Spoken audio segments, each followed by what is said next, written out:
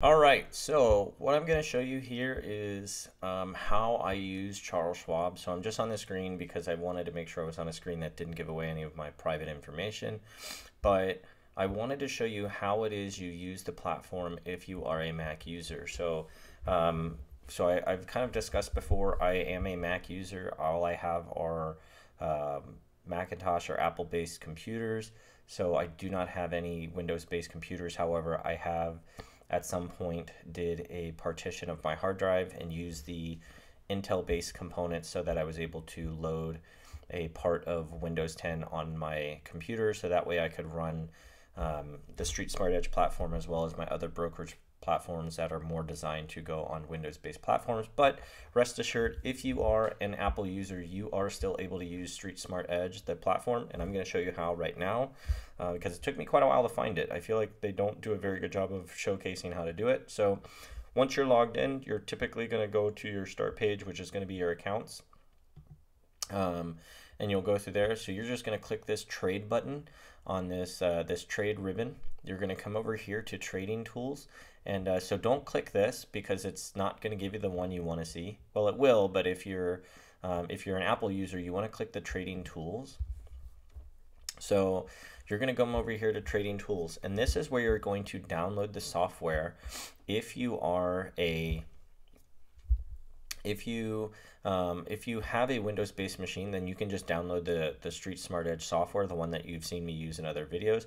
But if you are a Mac user, then you are not able to download this software.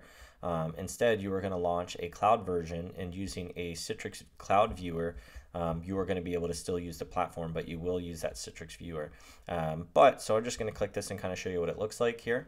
So it's just going to take you to a new page, and it's going to download it over here in the Downloads button.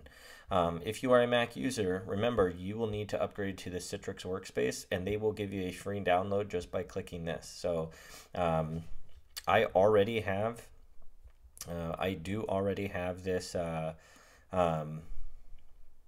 this saved on my computer. So what you would do, once you are up and running, you would just click this viewer here, and so then you'll just click it, and we'll wait, give it a second to load, and we'll see.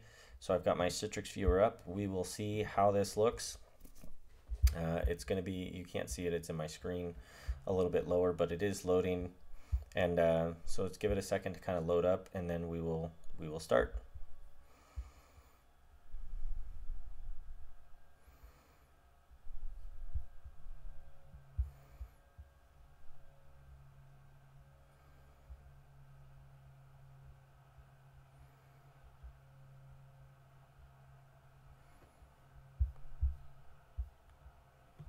There we go. So, so there you go. So if anyone has seen my platform before, this should all look familiar. So now again, I am using the Street Smart Edge platform, using the Citrix Viewer. So it all looks identical. It's exactly the way you want it to be.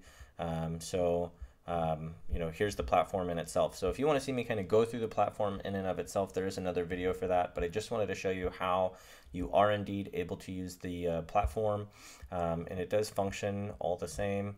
So it looks like I was using Neo before.